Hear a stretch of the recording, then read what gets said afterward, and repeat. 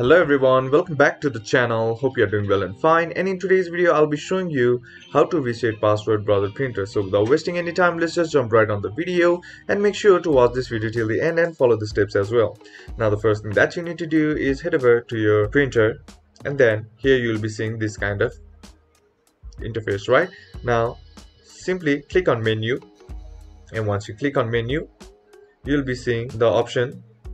Now all you gotta do is just click on the down button and then select the option that says network. And once you do that, here once you're inside network, go down and then find the option that says network reset. And once you find it, click the button OK. And once you do that, here you'll find an option that says reset. Now the up button will reset it and the down button will exit it. Now simply press the up button, and once you press the up button, it'll ask you to reboot and it'll ask OK.